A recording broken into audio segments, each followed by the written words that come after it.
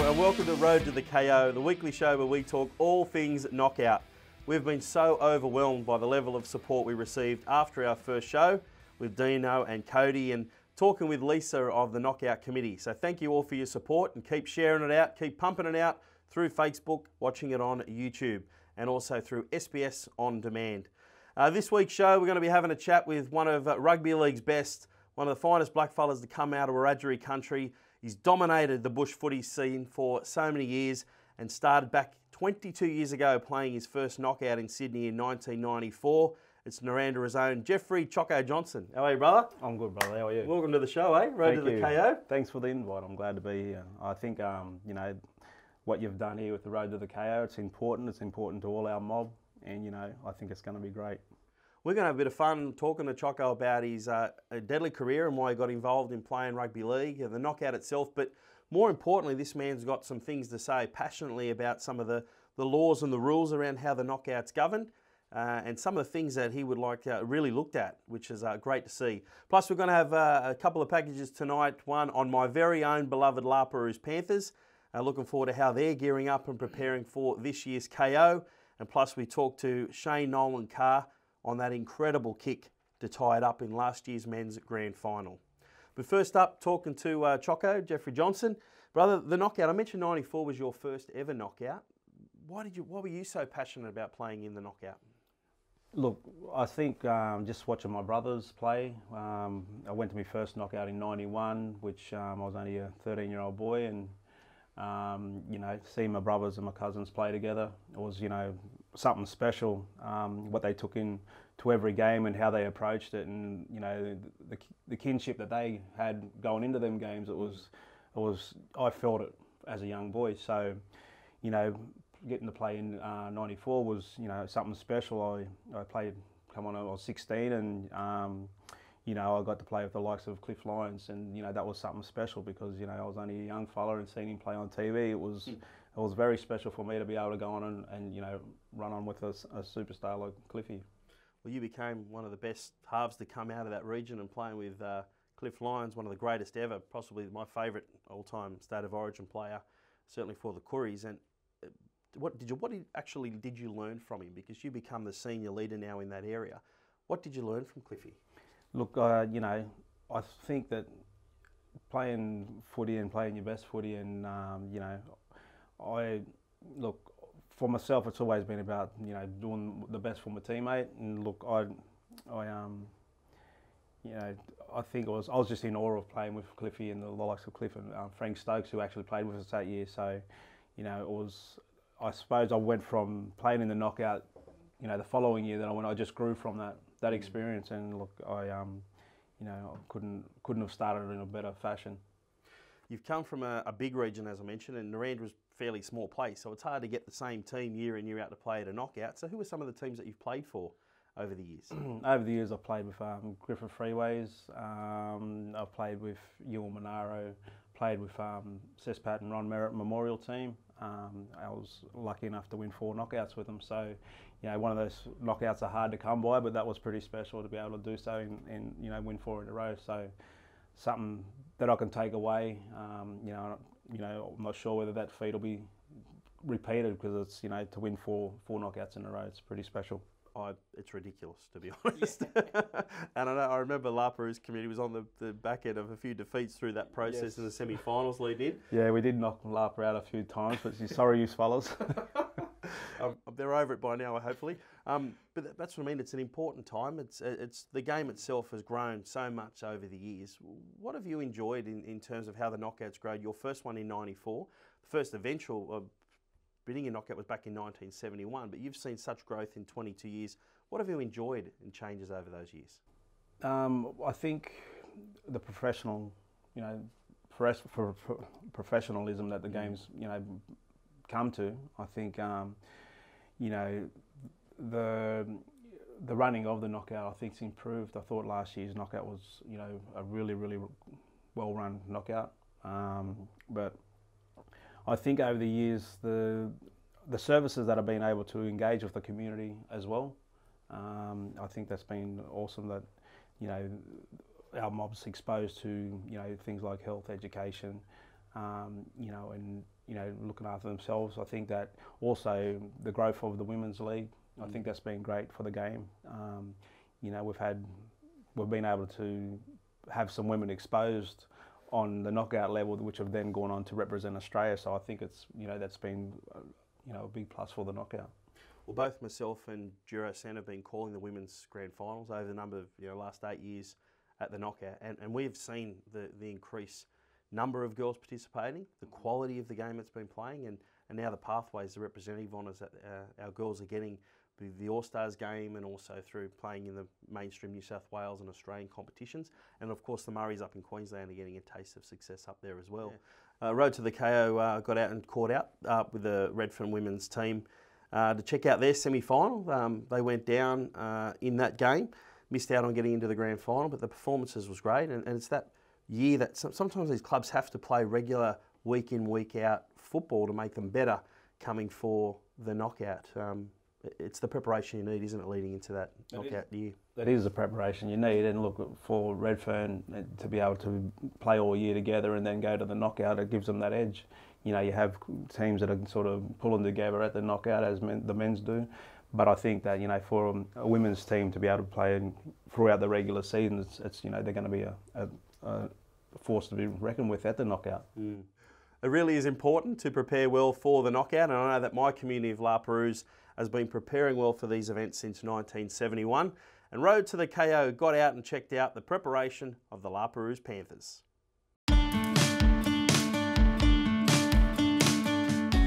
My name is Chris Ingray and I'm the Chief Executive of the La Perouse Aboriginal Land Council. The Land Council is the main supporter for the La Perouse Panthers. We provide financial and administrative support for the whole knockout campaign, and our office is usually busy 6 months out of knockout time. We're organising supporter gear. We support the committee with administration and space for them to meet, and our staff are heavily involved in the committee. We do a sponsorship each year, and we can't put a price on our support during the campaign.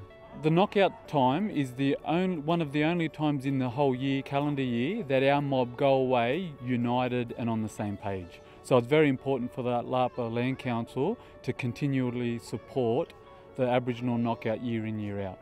I think like everyone else, it's an important time. It's important to individuals to represent not just Lapa, but their family at knockout time, like every other player in the whole knockout. My name is Jordan Ryan Hennessy. My position is the front row, also known as a prop. And my name is Logan Lester, and I am 5'8", or halfback. Best part about playing a knockout, representing our communities, and yeah, it's my third knockout. How many have you played? Well, we're playing a lockout this year. It's going to be awesome, playing for our club, mob, community, and family. Yeah, all the family's going to be coming out to watch us. Yeah, it's going to be great. Oh, it's going to be heaps good. First knockout. First. Yeah, my dad's played in the NRL and played for Lapa, represent his community, and can't wait to follow in his footsteps, and that would be great this year. Well, the same with me. I've got heaps of people that play in the NRL who's related to me. You've got Eric Sims, Steve Renov, just heaps. Found out Greg Bird's my uncle about a month ago.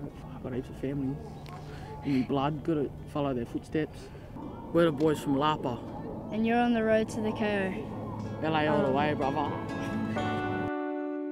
Good to see our La Perouse Panthers are preparing well for the 2016 knockout, and how cute were our little boys there, Logie and Geordie, getting ready for their under-12s matches this year.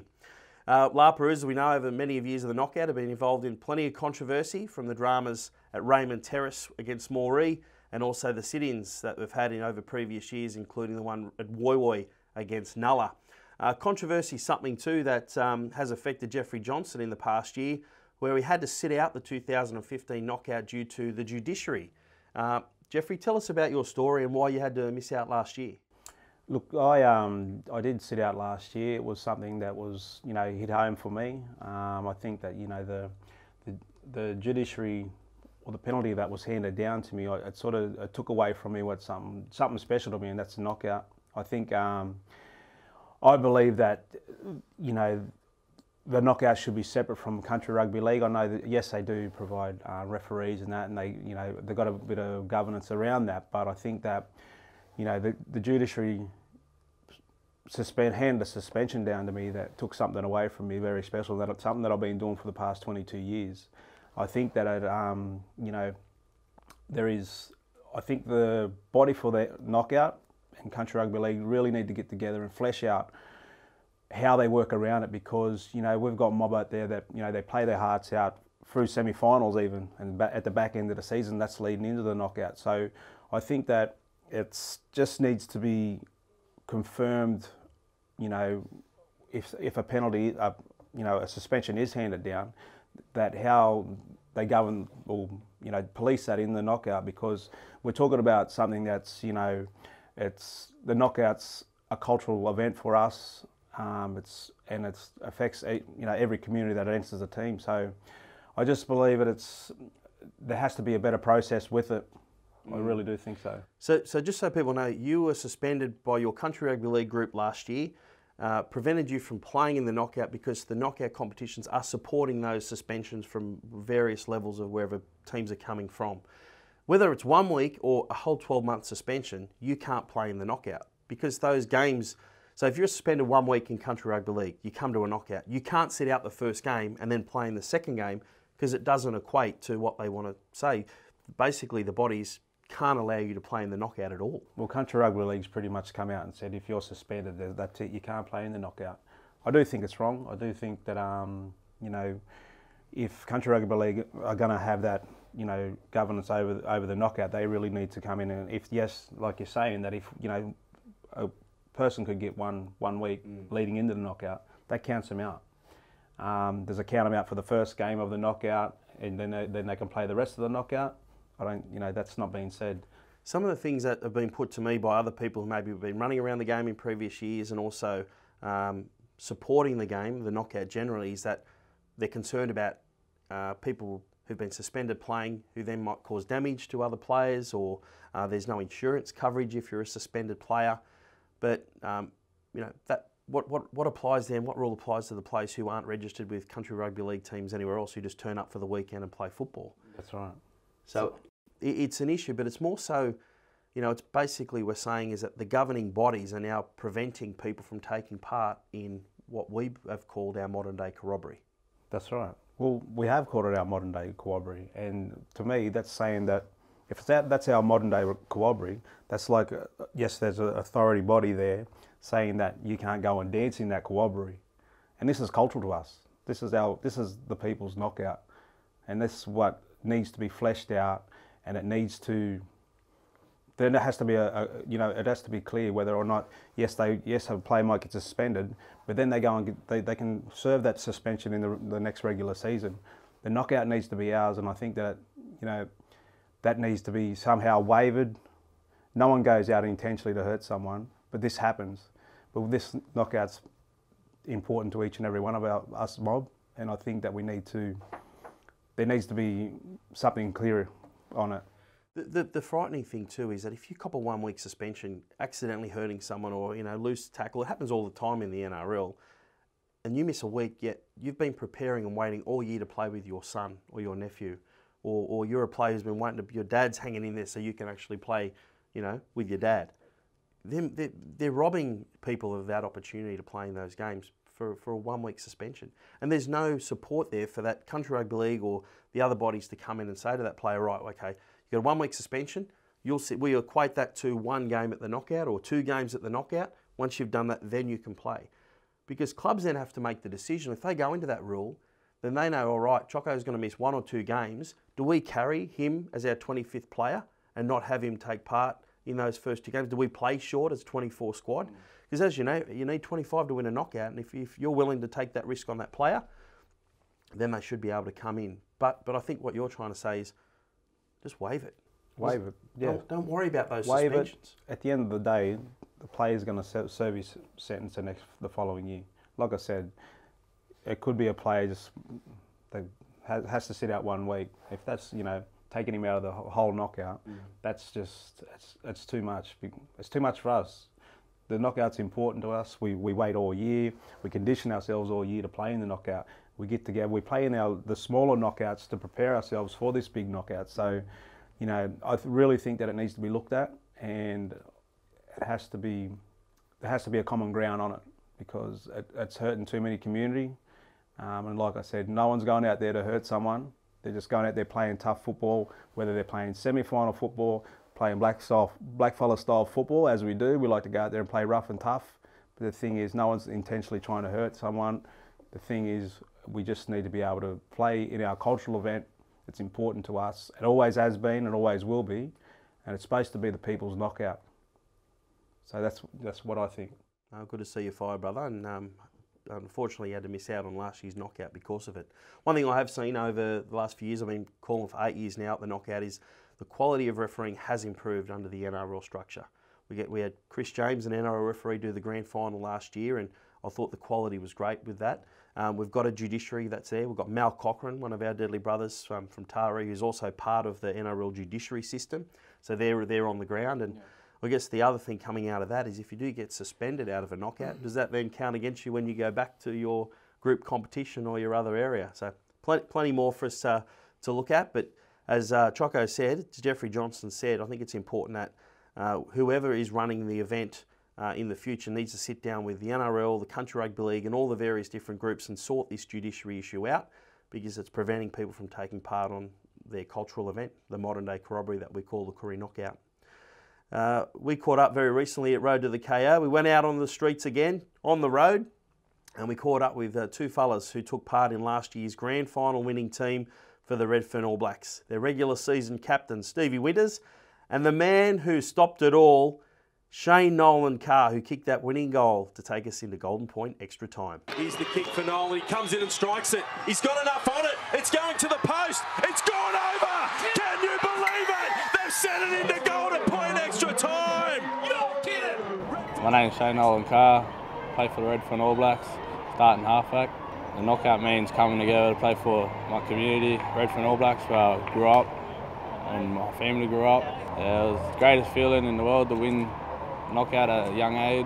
Always dreamed of kicking and winning the goal to win the knockout. Got the chance to do that, but pressure was on. I was really nervous when I was doing it. Looking around and see where my cousin Mark was, so he could kick the goal. He wasn't on the field, so I just took it, ate all the pressure up, and yeah. My name is Stephen Winters and I play for Redfern All Blacks. Shane's kick at the end, to be honest, I had no confidence in him. He missed it a few years ago. The year before, he missed it 50 metres out down the Wollongong knockout. But I was going from the back of my mind. I knew it was going through his mind as well. But there was, there was a lot of doubt that he was going to make it, because there was a good heaps of boys on the field that had great kicking abilities. So, but he was the youngest out there, so he just stepped up and he said, "Stuff it, give me the ball, I'll kick it." And look what he did now. He brought it back to Redfern after that kick. Didn't want to miss it. If I missed it, I wasn't going to walk around Redfern for a bit. Yeah. Then my cousin Fox, Josh Haddock, just said to me, "Don't matter, cuz if you miss it, we all still love you," and all that. That's what made my nerves go away. I was just hoping for the best, hope it went over. So when it went straight, I was just, jumped in the air. Just knew we're going to extra time. It's the best feeling in the world, knowing that I was a part of winning a knockout at a young age, doing what I did to win the knockout for us, bring it back home. The fact of all of us boys there's a few boys that played in the NRL and they come back and play for play alongside the boys in the knockout. It means a lot seeing them come back, and also doing it for like the family and friends that come all over New South Wales to say that they're all from Redfern, and show them how proud they are of us, and show how proud we are of them coming to support us. What people can expect from us in 2016, well, just wait and see. I guess Redfern All Blacks, we come out with a surprise like we do every year. Look out, your mob, Redfern's going back to back. What about that kick from Shane Nolan-Carr to take it into Golden Point extra time? They'll be talking about that kick for the next 46 years of the Koori Knockout. Incredible stuff, and didn't he handle the pressure?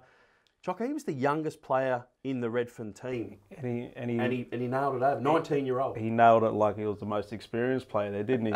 Awesome stuff, and what a finish to a game. Yeah, he put it over, and Stevie Winters didn't have much confidence in him kicking that goal, but he certainly put his team, and they went on obviously to win it in golden put extra time to that deadly try to Jonathan Wright.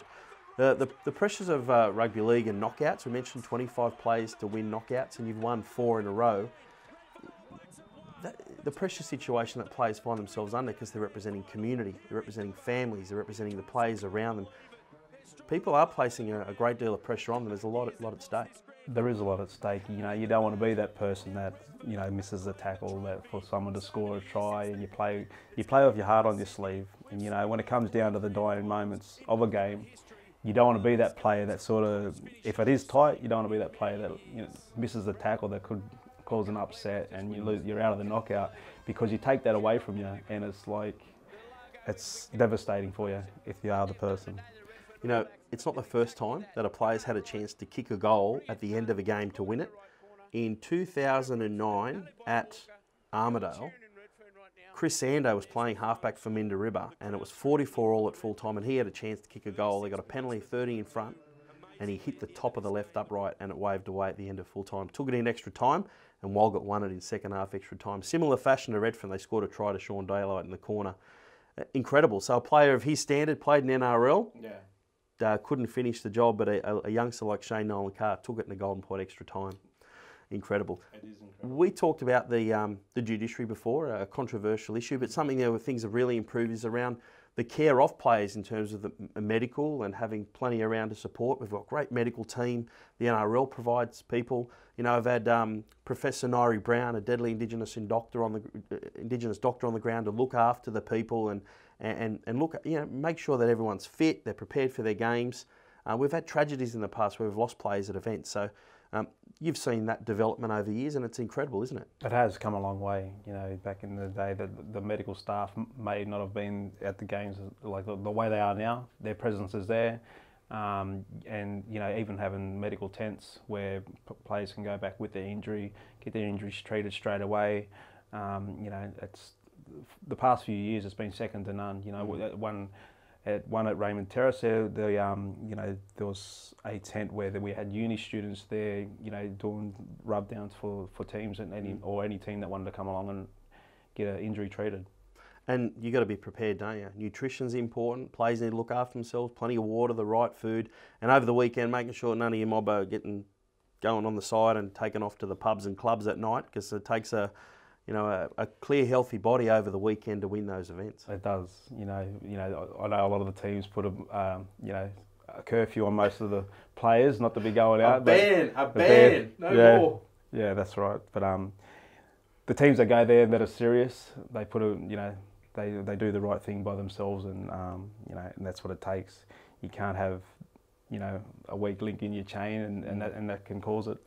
You've seen incredible players over the time of playing in 22 years of the knockout. Who are the greatest players that Geoffrey Johnson's seen?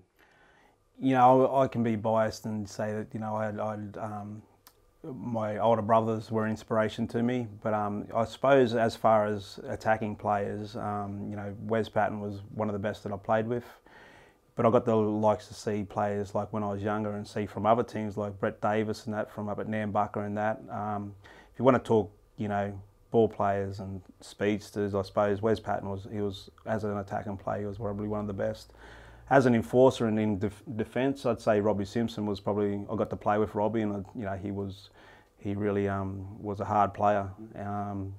You know, through my juniors, I was like playing up from 16s, and I got to see Wilfred Williams, so I played under Wilfred through my 16s, and you know, he was a tough player. But I think through from my knockout days, I think Robbie Simpson in defence and Wes Patton.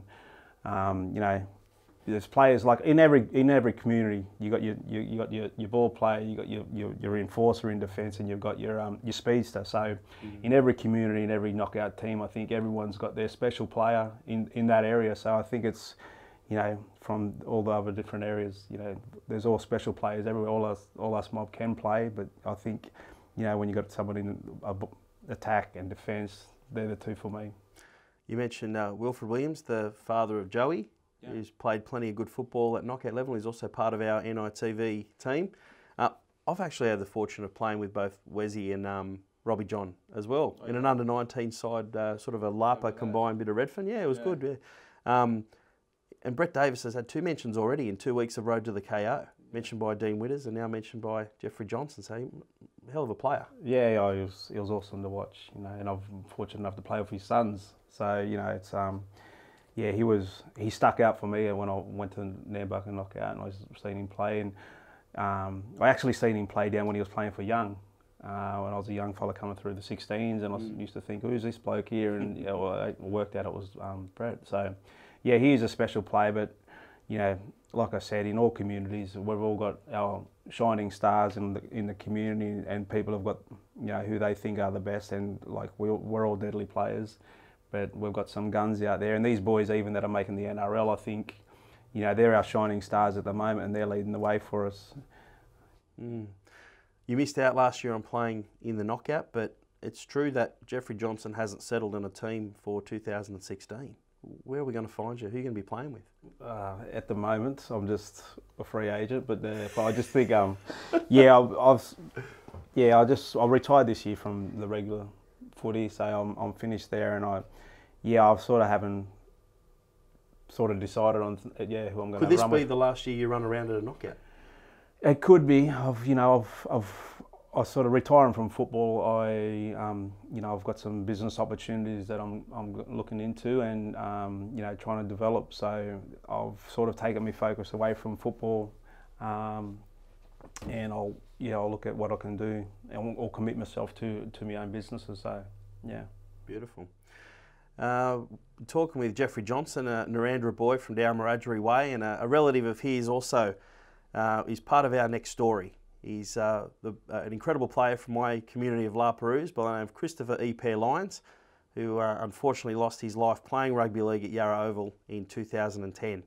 Road to the KO caught up with his young son, Jade Anderson, who's been playing with the Canterbury Bulldogs, and he's looking forward to following up with La Perouse this year at the knockout. My name is Jade Anderson. I play for Perouse Panthers, and we are at Yarra Bay Oval at La Perouse. Sitting here is my dad's memorial plug. Back in 2010, my dad was playing his first game for the season for the Perouse Panthers, and he collapsed on the field, and he couldn't be brought back. He had a heart attack, and growing up watching him for all those years, I had this dream to hopefully play in a knockout for the Perouse Panthers with my dad, but I was never able to reach that dream. So. Yeah, since that day, I kind of told myself, like every time I put on that La Perouse jersey and I step on that field, most importantly, I was representing my dad, and that drives me when I step on the field. Growing up for all those years, watching the A-grade team play, I grew up watching the likes of Alan Daly and Craig Garvey and Chappie, Quinton Silver, and watching them boys growing up, I get the chance to play with them now, and it means a lot to me. Playing under 20s for the Canterbury Bulldogs this year, it's coming back to knockout. It's a whole new level. With a bit more of the Bulldog stuff, it's a bit more structure, but coming to the knockout, it's all based on ability and what these blackfellas can do and stuff, and it's the best football in the world, and you will see nothing like it. Yeah, our expectations this year, it's pretty high. We've got a lot of veterans going out this year, so every year we come close to the grand final and close to winning it, but we never just take it that next step. Should be good this year. It's just over about half an hour away from the community, so should get a lot of the community out there to support us and drive us that one step closer. Jade Anderson there talking about his old man at the memorial for his dad where he passed away 6 years ago. We're just so proud of you, bud. You keep playing strong and doing some good footy, and no doubt you'll get the La Perouse boys home. But certainly without not having the old man looking down on you, be very proud of what you're doing with your career and also how you're holding yourself. Choco, yourself, talking about another Lions boy from Narrandera Way there in Christopher Lyons, he was a pretty incredible player, wasn't he? He was an awesome player, and I know that he would be really proud of Jade, the way he's developed his football as a footballer and as a young man. He spoke really well then, and I think we all love and miss E-Pair. So yeah, mate, he'd be really, really proud of you. Road to the KO. Proud to have Geoffrey Johnson in. Thank you, brother, for coming on our second program, and we really appreciate your passion and what the knockout means to you, and I'm sure so many people out there would be really encouraged by what you've had to say. Look, it's been a pleasure, and look, I'm so looking forward to the knockout, just like everyone else will be. the road to the knockout this year program is going to be great for the build-up for the knockout. And look, I think everyone's in the same boat of, you know, can't wait to get there. Great to have Choco in, and I look forward to find out who he's going to be playing with too in 2016 at the KO. And just like from all you mob out there, our 2 shows down now, we want to hear from you. We want to know exactly what it is you'd like us to talk about on our program week in, week out. What are the challenging issues that need to be captured here on this program? And also we want to hear your fun stories as well. You know, send us your pics, send us your vids, and let us know what it's like on your road to the KO. We'll see you next week. Team Uggs is a world's first team-supported designed Ugg boot. Buy a pair of Team Ugg slippers this Father's Day and put a smile on the old fella's dial. teamuggs.com.au is where you'll find them, or check them out on Twitter, Instagram and Facebook. Team Uggs is a proud supporter of Road to the KO.